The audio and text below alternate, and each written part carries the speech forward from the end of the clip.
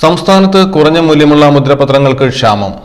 50 രൂപയുടെയും 100 രൂപയുടെയും മുദ്രപത്രങ്ങളാണ് കിട്ടാനില്ലാത്തത്. 20 രൂപ മുദ്രപത്രങ്ങൾക്കും revenue സ്റ്റാമ്പിനും court fees സ്റ്റാമ്പിനുമാണ് ക്ഷാമമുള്ളത്.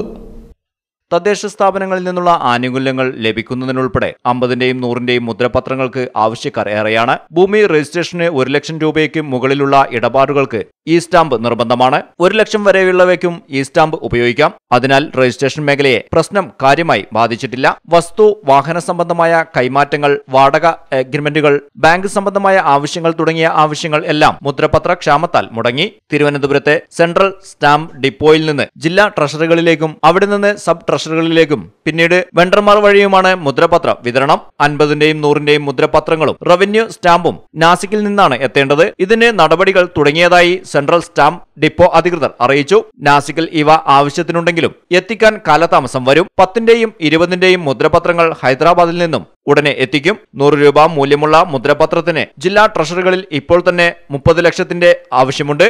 കോടതി ഇതര ആവശ്യങ്ങൾക്കുള്ള 10 രൂപയുടെ മുദ്രപത്രം വേണ്ടത്രയുമുണ്ട്. ഇത് പുനർമൂല്യം നിർണയിച്ച് 100ന്റേതാക്കാൻ ശുപാർശ ചെയ്തിട്ടുണ്ട്. തീരുമാനമായാൽ സീൽ പതിച്ച് ഇവ ഉടൻ എത്തിക്കാനാവുമെന്ന് അധികൃതർ പറഞ്ഞു. News bureau, Ponnani.